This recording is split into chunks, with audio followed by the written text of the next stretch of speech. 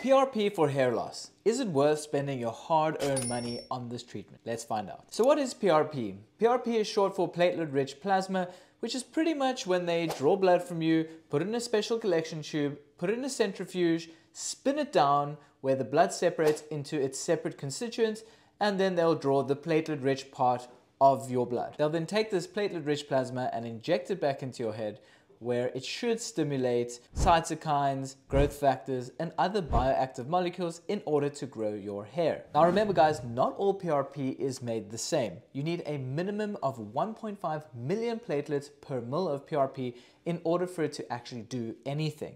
So if they're not getting that kind of yield, then the PRP is probably not working. Now there are certain patients that I generally recommend PRP for, and those are patients with traction alopecia and telogen effluvium. It works really well for these subtypes of patients. However, if you have androgenic alopecia, I would consider PRP a tier 3 treatment, which goes below finasteride minoxidil and maybe red light therapy and then PRP.